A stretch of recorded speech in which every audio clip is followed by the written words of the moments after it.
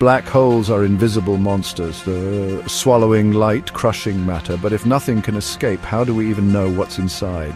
We can't see inside a black hole directly, but we can observe how black holes twist and bend the space around them, a phenomenon called gravitational lensing. We also watch the fierce jets of energy fired from material just before it falls in, giving clues about the forces at work near the event horizon.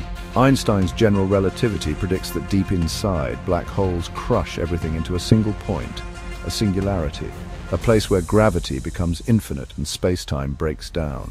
Scientists like Stephen Hawking have also shown black holes can slowly lose energy over time through something called Hawking radiation. With tools like the Event Horizon Telescope, scientists have captured the first image of a black hole's shadow, the glowing ring around a dark center, confirming decades of theories. Gravitational waves from black hole mergers are now giving us brand new insights too. We may never see inside a black hole directly, but every discovery stretches the boundaries of human knowledge and brings us closer to understanding the deep mysteries of the universe. Stay curious, and if you like this video, don't forget to subscribe, ring the bell for more, and as always, keep looking up.